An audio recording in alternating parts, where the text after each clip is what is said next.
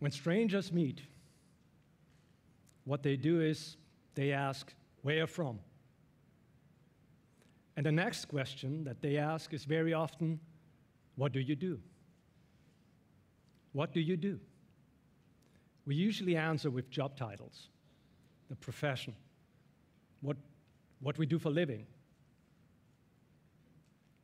I'm a traveler. I'm working in over 20 countries. And I have to be honest, I'm a little bit tired of what do you do? I'm breathing, I'm eating, I'm drinking, I'm flying to the next destination. That's what I do. Why is nobody asking me, who are you? Who are you? Who are you? And what would you answer if someone would ask you, who are you? Not so easy. 15 years ago, I was a career-driven executive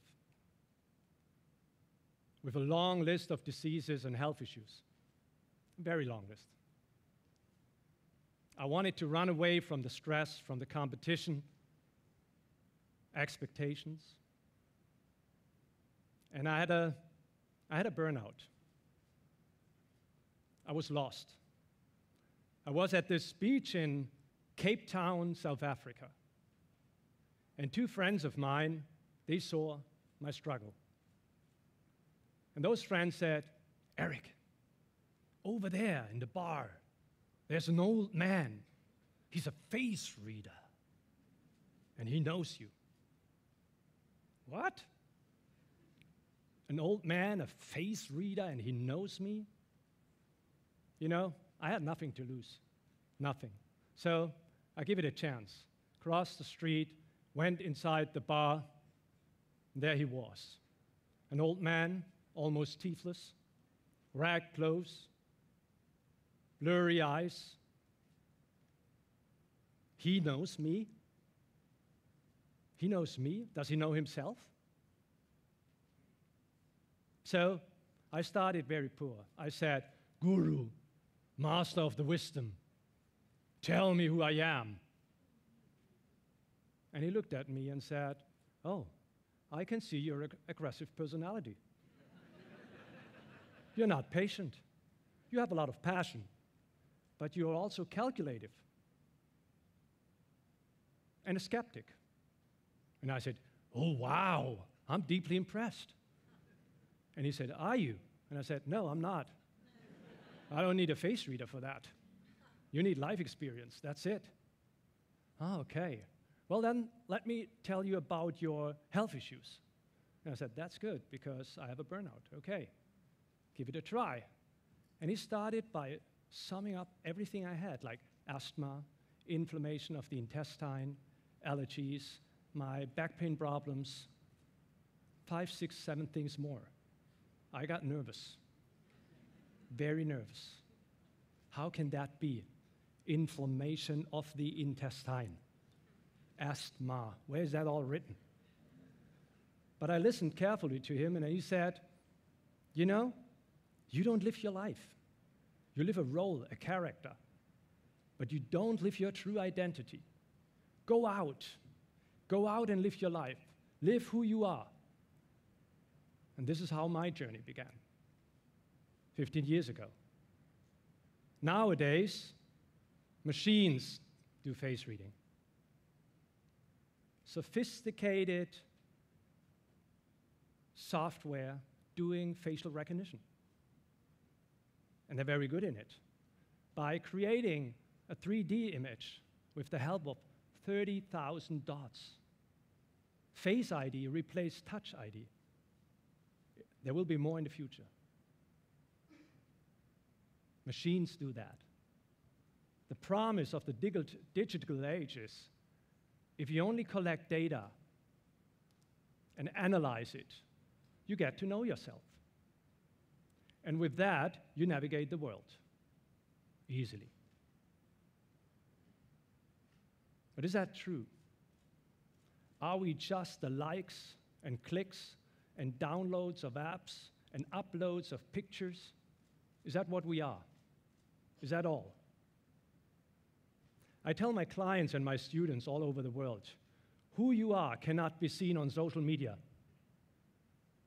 but it can be seen in your face. The greatest source of data is your face. There are clues all over. We just don't want to read.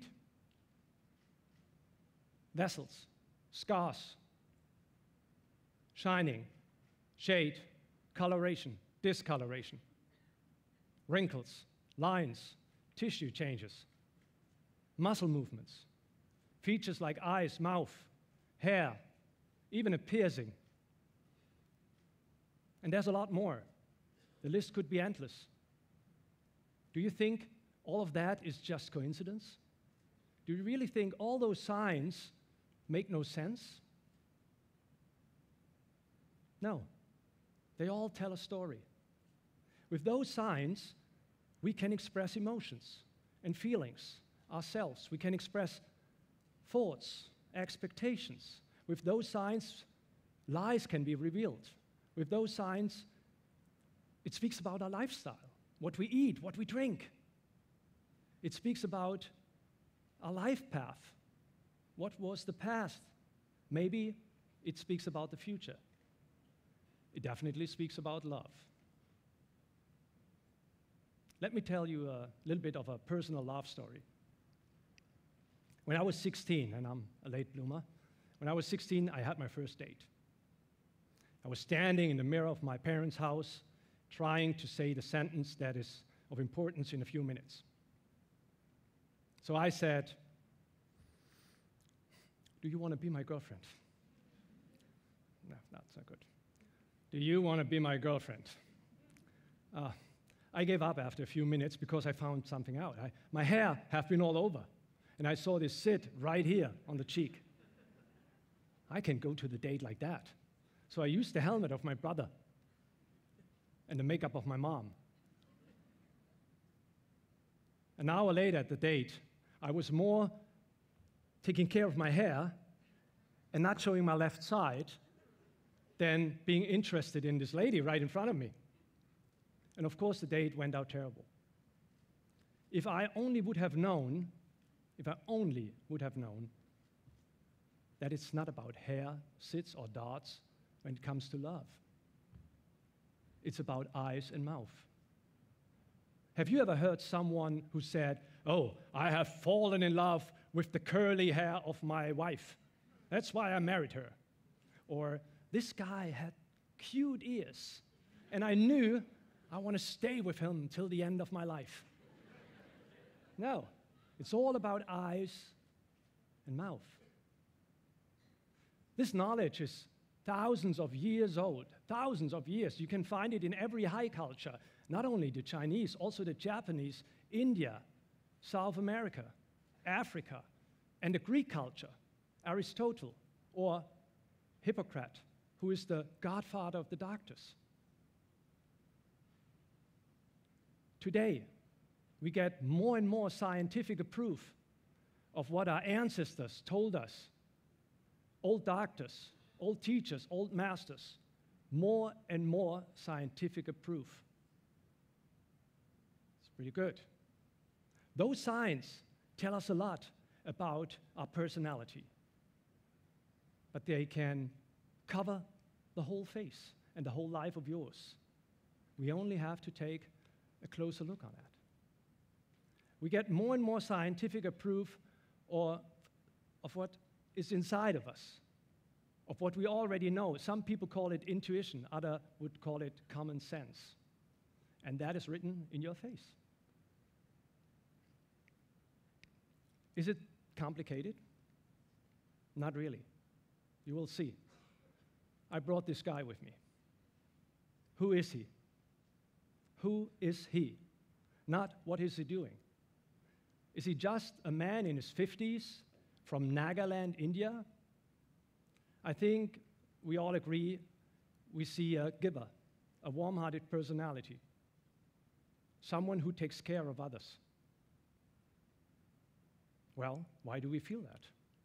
A shame we cannot see the micro-expression, so we do not know what he's thinking or feeling. But with the help of two techniques, a Greek technique and the Chinese technique, we know a little bit about him. For example, when we look at his face shape, it's not the same as a baby. It changed over the years. It changed under the influence of his life.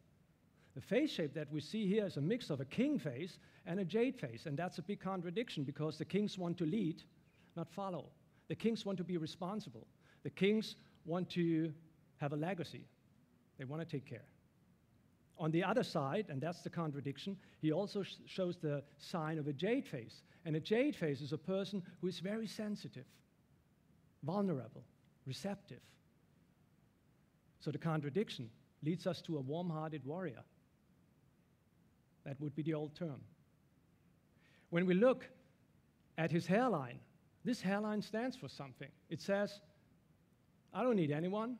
I take care of myself. If anyone needs me, I'm there. No problem. Maybe you noticed the beard. It's a common beard for police officers. It's a common beard for people who work for the fire department. It's a common beard for people who work at church. Subconsciously, he chose that beard because that beard stands for order and rules, giving balance. His eyes, the eye positioning, are eyes that are related to a self-starter. You don't have to push him. He knows what he wants to do. The upper lip is covered. You cannot see the upper lip. The beard covers the upper lip. And for us, that means he don't want to talk about emotions. He don't want to talk about his own life. He want to talk about you. He want to help you. That's him. And there would be a lot more to read in his face, also about health and love. We just don't have the time.